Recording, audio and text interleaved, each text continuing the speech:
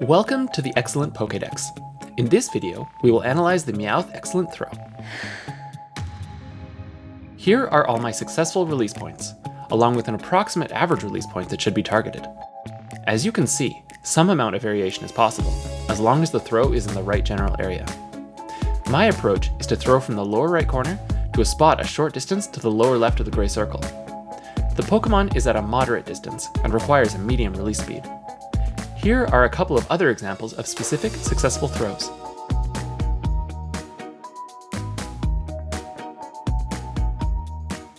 This graphic shows the maximum circle size for an excellent throw, where the catch circle is 30% of the diameter of the gray circle.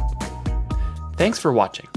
To see the rest of the Excellent Pokédex, please hit like and subscribe. I'll see you next time.